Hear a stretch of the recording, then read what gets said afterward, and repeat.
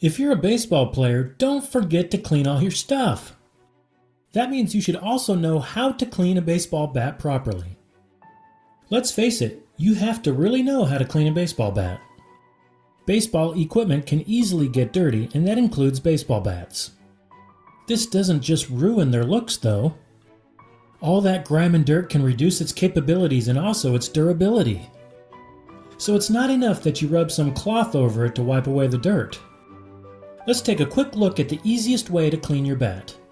Everybody, Jeff Wise from thebaseballdiamond.com here to talk about how to clean a baseball bat. Wrote an article recently on medium.com, go check it out, about how to clean a bat. 3 different types of bats: aluminum, composite, and wood. I'm sure you've seen a lot of the videos online. A lot of players showing how they clean their bats, and they all work, and that's great.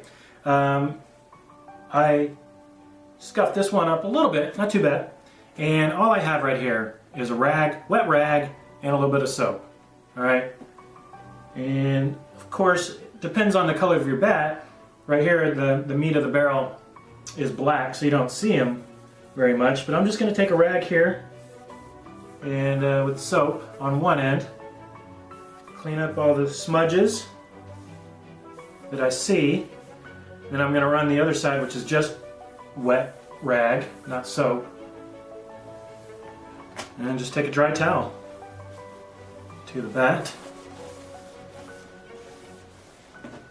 and that took care of everything. Now there are instances where there's more scuffing and pine tar, and with pine tar you're not going to be able to get that all off with a wet rag.